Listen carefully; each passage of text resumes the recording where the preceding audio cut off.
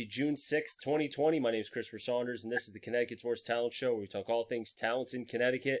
And on today's show, for a second time, because we had some technical difficulties, Plainville's wide receiver and defensive back, Dylan Hall.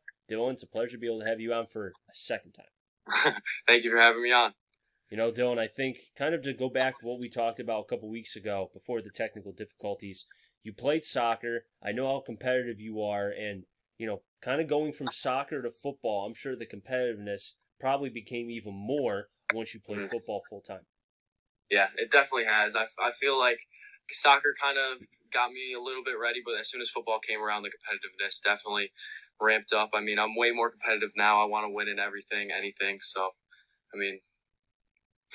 Now, I know that you mentioned about kind of your, you know, you talk about the competitiveness. I know that in our prior interview, you're very competitive with the other wide receivers. Kind of go into that a little bit more, because I'm sure there must be a lot of rivalries between you guys.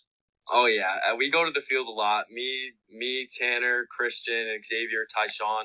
We all get at each other. I mean, me and Xavier go at it a lot because we're literally the same person. We go at each other. Christian and Xavier go at each other a lot too. It's me and Ty, Xavier and Ty, Christian and Ty. Even Tanner gets in the mix. He's a running back though, so we'll give him a break, but he gets in the mix sometimes. But yeah, we're all super competitive, work each other, you know, just try to make each other better every time we go against each other. So.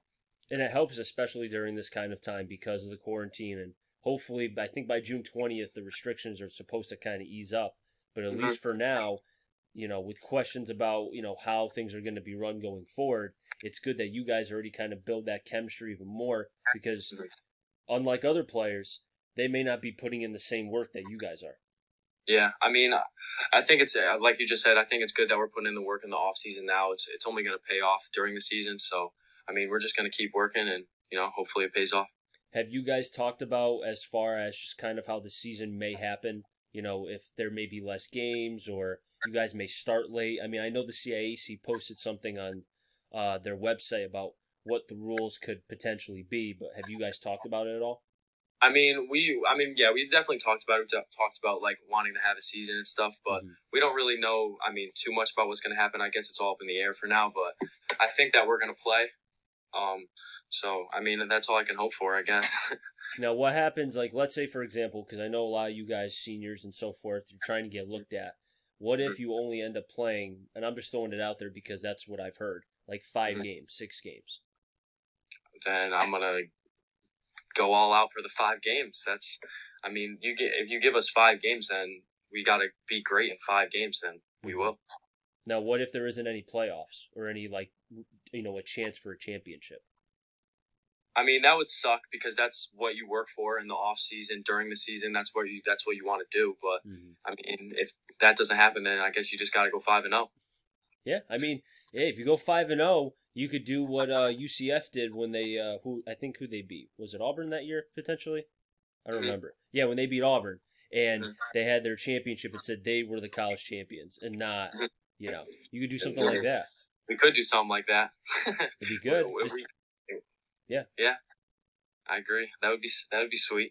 Just tell Plainville to kind of fork over some money and get you guys some rings. Yeah, for real. So, what have you been up to the last couple weeks? I know the weather's been better. I know you said you were working out with your friends, but have you been able to also, as far as the weightlifting side, have you been able to keep yourself at least in somewhat shape? Yeah. I mean, definitely keeping in shape with, like, obviously going to the field a lot, running. That's keeping me in shape. Playing basketball too. I go to the Norton a lot and play basketball with my friends, and working out too. I mean, my neighbor has a gym, so, you know, using that too, just to stay in shape and get ready for the season. During this quarantine, is there anything in particular that maybe you didn't appreciate prior to this, and now with you kind of going through like everyone else is, there's certain things that you become, you know, when you fully get it back? Like, for example, when the gym opens up, I'm going to make sure that every day is like, I thank you for being open. Is there anything for you in particular that you feel that way? I mean, yeah, no, I agree with that too. The gym, definitely going to go to the gym, kill it there. But I mean, honestly, school, I definitely took school for granted. I mean, because we would be playing spring ball right now if I was back in school. So definitely took school for granted. I mean, the online learning was tough, but I mean, powered through it and we're good now. But Well, still, I mean, online learning is, I mean, again, my girlfriend's a teacher, so she's told me about how, teaching is so much harder when you're at home rather Hmm. than in front of the students because you're kind of depending on them to put in the work, to look at the, look at the work, do the work, etc. So it Yeah. becomes that kind of, difficulty. Yeah. Online school is tough. I mean, you just got to do the work and get it done. So one more question for you and Dylan. It's really great to have you on. What is the one thing, or what are a couple things that you want to work on for your senior season?